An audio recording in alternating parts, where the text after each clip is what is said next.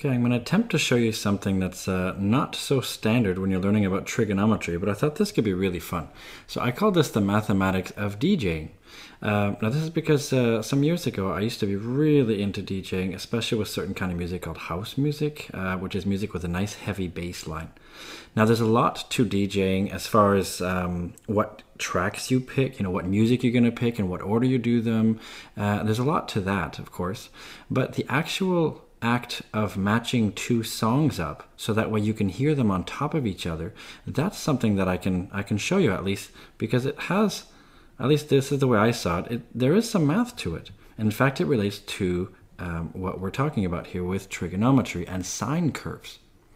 So what I'm going to do is I'm going to try to represent one song as some sort of like sinusoidal graph. So imagine this is the song right here. So this could be some song with a nice heavy bass line. So each time this is a peak, this would be the beat. This would be something that goes boom, boom, boom, boom. And this right here would be over time. This right here would represent time here. So this right here would be when the beat goes. This is like one song. So pretend that everybody, out of this club or wherever it is you're doing this, everybody's dancing to this song. So it goes at that speed. But now what if, though, you want, of course, this song is eventually going to end, and you want everybody to be able to dance without stopping to your music. So what do you do? Well, what you do is you pick another song that hopefully matches the tempo or at least the mood of this. But what if that next song is recorded much differently? What if that next song is maybe like this right here, like much, if you look at this, the length between these right here is much longer. This one goes boom, boom, boom, like this. You see that if I put these two songs and I played them both on top of each other, this would sound horrible. That's because, first of all, they're not lined up. They're not the same length. So what you have to do then is transform these two graphs. So what you could try to do then is to take this second graph and slow it down. Because if you slowed it down, oops, sorry, not slow it down, you'd want to speed it up, sorry. If you speed it up, then you'll have more beats per minute. So we call that BPM. In fact, the thing that, now in mathematics, of course, what does this represent? Here we want to change the period. This is really mathematically what we want to do. This one here, its period is this value right here. That's the period that this first one is on, or has. And this one here has a period that's much too long. See that? So we want to change the period of maybe the bottom one. You could, of course, change the period of the top one as well.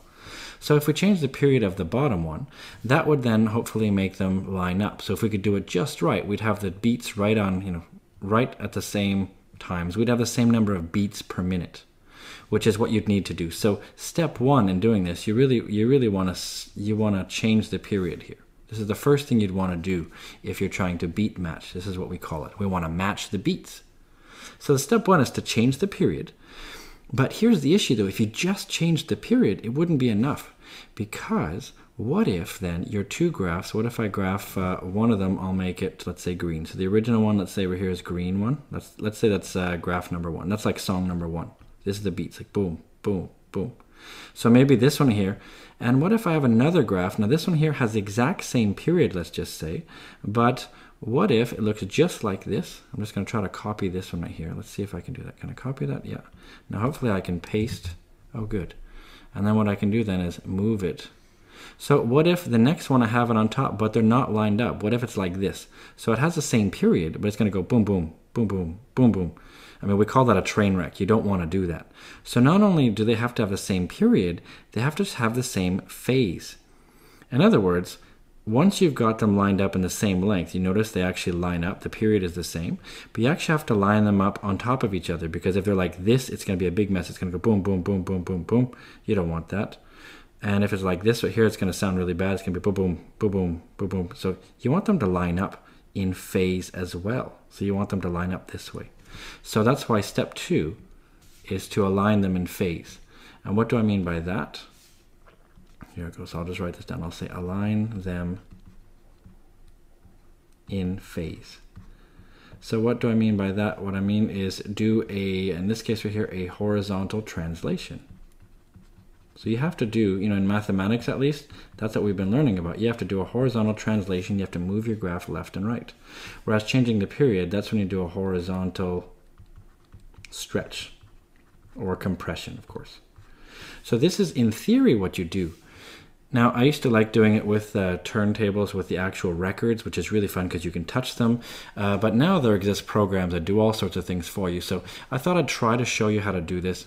Now, keep in mind, this is not at all perfect. And I just got this program, so I'm not really good at using it. I mean, it's way better, I think, and more fun to use records to actually do this. But let me just illustrate this.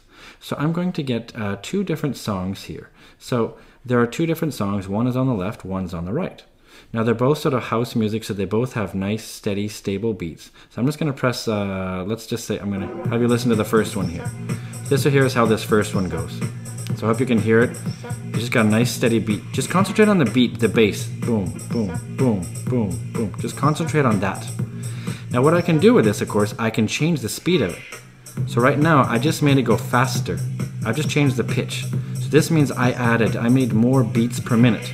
Of course, I can slow it way down. And this is actually what you would do. If you're actually working with records even, you'll be able to control what's called the pitch. That's this. Now, it turns out you can also control the amplitude of the waves. So when we talk about, in mathematics, when we go back over here, this height right here, this amplitude, that's the volume. That's what's really cool about it too. So you can actually, the amplitude is your volume. And that means your, we could say the period, that at least tells you something about, that's the pitch. So this is sort of the words from the DJing, and this is the words from mathematics here. So the amplitude and the period, those are the volume and the pitch. So if I go back to this example right here, so as I press play right here, I can just let it go forward. I mean, I can skip forward wherever I want. So I mean, different songs do different things at different places. So you'd have to pick different places on your song that you actually like. Now on top of that, you want to try to put another song on it. Okay, so you can adjust, you know, the pitch of this one right here, anything you want it to be. And on the other song, you'd have to pick something else, and hopefully that one actually matches what you're trying to do. So this right here is this is my song. I really like this one. So what you can do is you can change the pitch of this one as well. You can make it faster. You can also make it slower. So the idea is to match up these sets of beats, so that way they actually match each other. So I'm going to attempt to do that. So what I'm going to do is, first of all, have a cue point. A cue point just means that whenever I'm actually playing this, I can press Q and go back to a start point. And hopefully my start point is right by a beat. So every time I press play, it goes to that beat. Now, if you're doing it with records, you'd actually use your fingers and actually sort of drag. You'd actually drag the record back and forth, and you'd actually, can you see this as I go back and forth? You can hear that hard sound. That's actually the beat starting. So you'd actually have your fingers on this right here, and then when you're ready, you just let it go. You'd basically press play, and that would do it. So here, though, I can cheat and just press Q. That gets me back to that point every time. It's going to do that. So what I'm going to try to do now is I'm going to listen to this song on the left, and I'm going to try to press play and listen to the speed of the right one. And if I think the speed is too fast, then I'm going to slow this down. And I think if I think it's too slow, then I'm going to speed it up. And what I can do is nudge it forward a little bit. So as I'm playing it, this is like if I'm on the record, I just push the record forward just a little bit. So I can push it just a little bit. You won't notice a big difference here unless I press it a bunch of times. You might notice something happening. So this is going to be my goal. And once I have the 2 songs lined up on each other, you're going to be able to tell because the beats will actually line up. So here we go. I'm going to give it a try. I'm going to press play on the left one. I'm going to try to get the one on the right to match. They start off matching, but the one on the right's going too slow. The one on the right's too slow, so I got to speed it up a little bit. So I'm going to speed it up maybe a little bit like this. So it's holding now, it's okay. I think it's actually just a little bit too fast now. Okay, so I'm going to slow it down just a little bit. Maybe just a little, tiny little bit. What can I do here? Can I, just like this maybe. Like that. Maybe I'll try that. So what I'm going to do is I'm going to bring this one back, and hopefully this right here will work. Let's see. So I'm going to go back to that start point. Hopefully I can get it to work.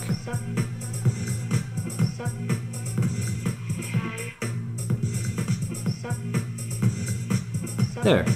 Okay, at least they're on top of each other. So now the beats are actually staying on the same. Both the beats are lined up and they're on top of each other, which is good news. Now if I was wanting to do a mix, I know I'm doing this really poorly, I haven't really picked the right position in the songs, that's okay though. But I could of course have the two playing on top of each other a little bit. Maybe I would, maybe I'd play with the bass of this one on the left, for example, maybe lower the bass a little bit. But I can still leave the two songs on top of each other. So hopefully we'll hear the audio from the left come in a second. Notice I still have those two songs on top of each other. Not too bad, but the songs are a little bit off. There we go. So I think they're both playing on the same. You can notice I can kill the sound on the left one. They're mostly lined up. It's not perfect, but you get an idea how you could actually do it. Then you could, of course, then slowly bring out that song. Notice then you'd be listening to the right song. And what you could do, of course, then is pick a new song on the left and try to match that one and bring that one in on top of it. And that way, in theory, then, you could sit there and go back and forth from one song to the next, change songs, do another song, and ideally, everyone's still dancing and they never notice when one song starts and one song stops. So there's a lot more to DJing, of course, than just this, but I hope that this at least illustrates a little bit the idea behind how you can actually learn to DJ. Step one is to find two songs that match in sort of emotion or whatever it is you're trying to do. And step two then is you have to match the speeds of the two songs. So that's by changing the pitch, which really changes the period. And once you have them lined up as far as the same period, then you have to actually align them in phase, which means you have to do a horizontal translation. That's all about how you start the two songs. You had to start them at the same time. And once you do that, that's the idea behind beat matching. I bet you never thought you could do mathematics for DJing, huh?